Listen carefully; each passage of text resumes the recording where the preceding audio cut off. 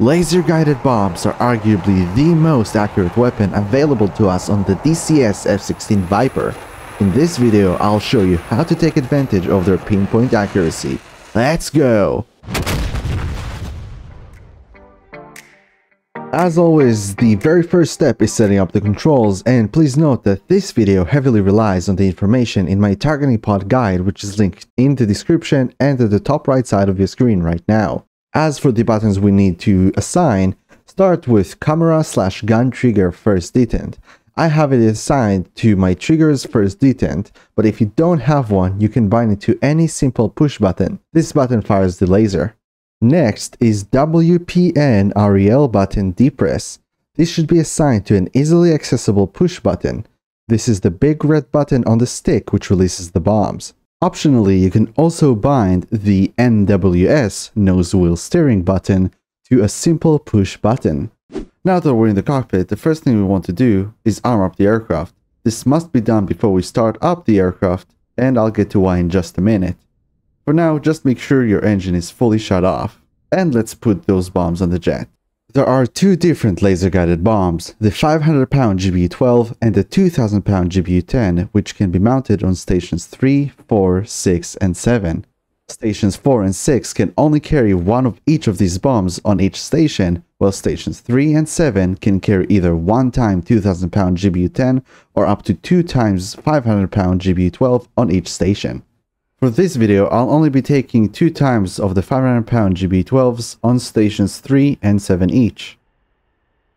I'll also put a fuel bag on stations 6 and 4 each, and don't forget to put the targeting pod on station 5 right. Now I can start arming up the aircraft. Request rearming. While the bombs are being loaded up on the jet, let's change their laser code. Press right shift and K on your keyboard to bring up the kneeboard. The weapon's laser code can only be changed while your aircraft is completely shut off. That's why I told you to keep it so. As you can see on the kneeboard, currently our code is set to the default 1688. To change it, you need to use the buttons described here on the side of the kneeboard.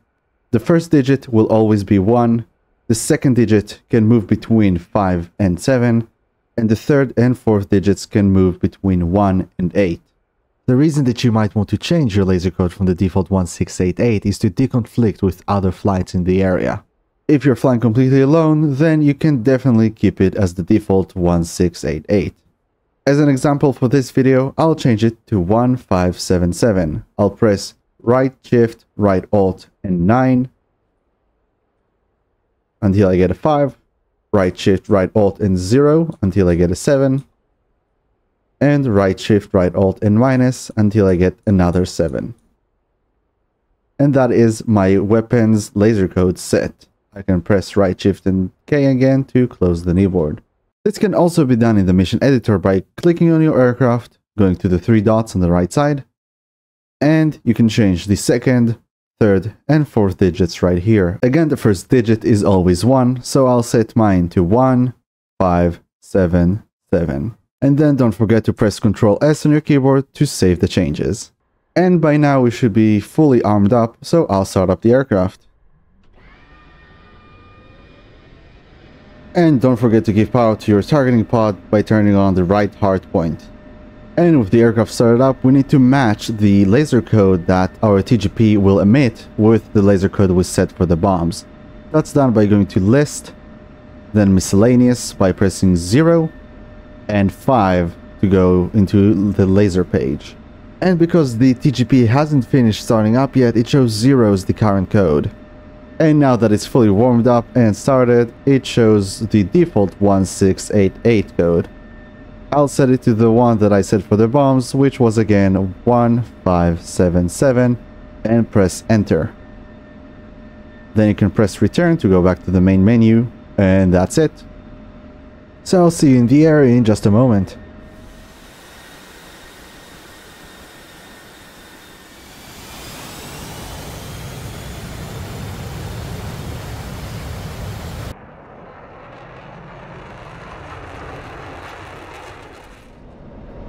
As we're flying to the target area, there is one important concept you need to understand to be more successful with your laser-guided bomb drops. After dropping a laser-guided bomb, you will need to orbit your target until the bomb hits so you don't pass the target and block your own targeting pod's laser. Now, this doesn't mean that right as soon as you drop the bomb, you need to start the orbit, because if you do so, around this point you will block the targeting pod's view, mask the laser, and the bomb will miss. Instead, because the targeting pod always goes on the right side on the F-16, you want to put the target on your right side and keep it there. To do so, right after dropping the bomb, start a left turn. This turn shouldn't be too shallow, but don't pull too hard on your stick either. Once the target is roughly 45 to 90 degrees to your right, which will happen very quickly, start a gentle right-hand turn to establish your orbit around the target while adding or reducing pull on the stick to stay at your current altitude and keep the target roughly between 45 and 90 degrees to your right. As soon as the bomb impacts, you can break out of the orbit and prepare for the next drop. So with all of that in mind, we can move on to the next part. First, I'll make sure that everything is ready for the drops, so I'll set the master switch to arm. I'll go into the air-to-ground mode. And very importantly, don't forget to arm your laser. Once the laser is armed, you'll see this L at the bottom left side of the HUD. And let's move on to take a look at the SMS page for these laser-guided bombs. At first, by default, you'll be put into the CCIP mode, but usually when dropping laser-guided bombs, you'd want to be in the CCRP mode. To switch, press on CCIP and then select CCRP, or you can also just press on the nose wheel steering button that we bound twice to go from CCIP to CCRP. Other than that, you can also select if you want a single or a pair of bombs to release with each drop. I'll keep it at single for now. There are many more options we can play with here, but I want to keep it simple for now, so let's just move on. Lastly, we need to cover the HUD symbology and go through a brief explanation of what's going to happen. Right now, near the center of the HUD, going through it from top to bottom, is the ASL or Azimuth Steering Line. Once you have a target designated, you want to maneuver to make this line go through your flight path marker like so. The F-16 is very strict with the alignment on the ASL when dropping laser-guided bombs, so try your best to be right on it. If you go for a drop and your bombs don't release, not being right on the ASL can definitely be the cause. On the left side of the HUD, you'll see your currently selected release mode, which should be set to CCRP. Once you're within 15 nautical miles from your target, on the right side of the HUD there will be a 10 nautical mile marker, a range caret, a bracket as an indication for tossing and or dropping the bomb, and a 0 nautical mile line. I've seen this right side of the HUD confuse plenty of people before, so here's exactly what it means. Once you're below 10 nautical miles away from your target, the range caret will start moving downwards. The time until the caret enters the bracket is indicated right here. 4 seconds before it enters the bracket, 2 horizontal lines will start closing from top and bottom onto your flight path marker. At 1 second beforehand, a circle will start flashing. These together are the toss and max toss anticipation cues. Unless you're going for toss bombing, which I'll cover in a future video, you can completely ignore them. After that, you'll see some more numbers related to toss bombing and you can again just ignore them. The next thing you'll be looking for is the time to release right here. This tiny horizontal line at the top of the ASL and the caret reaching the bottom of the bracket. When the time to drop reaches 10 seconds to drop, this horizontal line, called the solution queue, will start falling downwards. When that happens, start pressing and holding the weapon release button we've bound earlier and keep holding it. Once the countdown reaches 0, the caret hits the bottom of the bracket and the solution queue enters your flight path marker, you will hear your bomb release and your flight path marker will flash 3 times. Indicating that a bomb has released. You will then start the orbit as I explained, and the time to drop will switch into an estimated time to impact. At between 8 to 15 seconds until estimated impact, start lasing by pressing and holding on your trigger first detent or weapon release button. While lasing, the L on the HUD will flash along with the L and the code on the TGP screen. Now just remain in the orbit and keep lasing until the bomb impacts. And check. Now let's do a run of all of this in real time. Okay, so we're heading straight towards the target area right now, and to set up for the attack I'm gonna need 2 different pages, the SMS page and the TGP page. so I can put the TGP page on the other display. And as I mentioned, this video heavily relies on the information in my targeting pod guide, so if you haven't watched it, make sure to do so, as we're gonna start using it quite a lot now. And the first thing we'll do is sort the TGP by pressing display management switch down until it is boxed. And now we can zoom the FOV in with the FOV button and zoom further in with the range knob. Just as preference, I'll switch it to white hot with target management switch left. This looks like a nice target for our first drop. And for the setup in the SMS page, for now we're gonna keep it as is. And right now all I'm doing is just making sure the ASL is going through my flat path marker. And just about now the task queue will show up. There we go, closing onto the flight path marker. I'm just gonna ignore it. So remember that the drop is at the bottom of the bracket, not the top of it. Now the solution queue is starting to drop. I'm pressing and holding the weapon release button. And weapon away. Gonna start the orbit by turning left. Keep your flight path marker on the horizon to stay on your altitude. And 15 seconds until impact, I'm gonna start lasing with the first stage of the trigger or the weapon release button. They both activate the laser. And I'm just making corrections with the TGP onto the tank right there. Pressing and holding the weapon release, and there we go, shack. I can release my finger from the lace button and break out of the orbit. Make sure to trim your aircraft after dropping a bomb, as you're going to be offset to one side. I'm heading out of the target area to create some separation for the next drop. I suggest between 10 to 15 nautical miles. For this next drop, I want to do something slightly differently. So I'm going to switch from a single bomb to a pair of bombs. So that simply means that 2 bombs are going to release off of the aircraft at the same time instead of just 1. And let's go into the control page and go into release angle and change it to 0. Get out of the control page, and what this does is it simply cancels all the symbology for the tossing. I'm going to start turning as I'm more than 50 nautical miles away.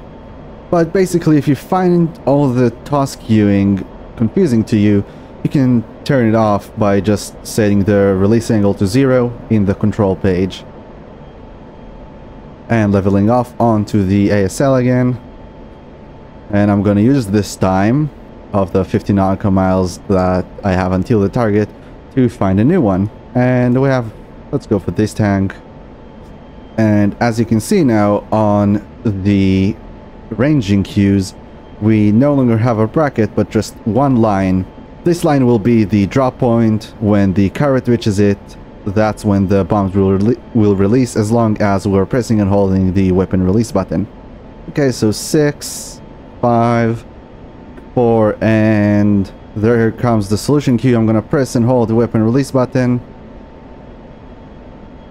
and 2 bombs released from the jet. I'm gonna start the orbit. You can slightly zoom out on the TGP and correct its position. At 10 seconds before the impact, I can start lasing with my trigger first detent, and here's the target right there. Should hit any second now. And shack. Those are 2 bombs landed on it. And I can start preparing for another drop. And we only have 1 bomb left. Nothing on the other wing. So I'll switch from pairs to single. Although obviously if you keep it at pairs, it will still drop the single bomb that you have left. And another thing that I'll do is go back to the release angle of 45 degrees, not because I want to toss this bomb.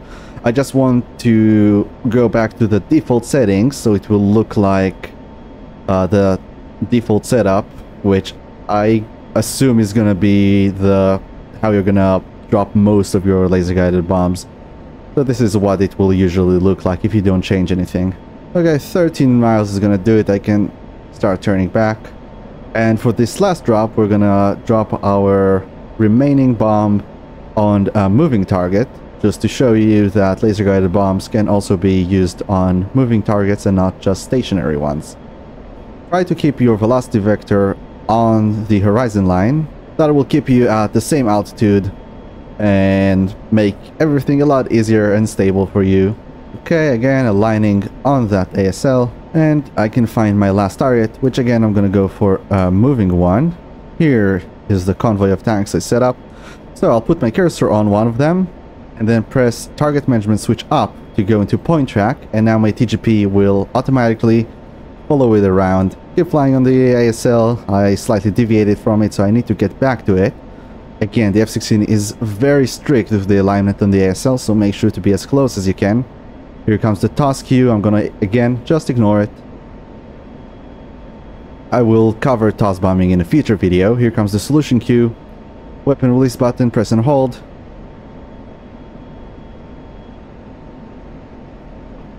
And here we go, paveway.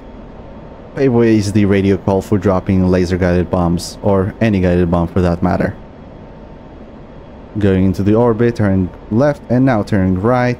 15 seconds or less until the hit, so I'm gonna start lasing with my trigger first detent. Again, just try your best to stay at your same altitude, and the TGP is still following the target. And here we go, shack on a moving target with our laser guided bombs. That's basically it. That should cover everything you need to know about dropping laser guided bombs. Anyways, I hope this video has been helpful for you. If you found it helpful, please make sure to like, subscribe, and ring that bell. I'm gonna head back to base, and for yourself, when you're done dropping all your laser guided bombs after watching this video, just make sure to land safely.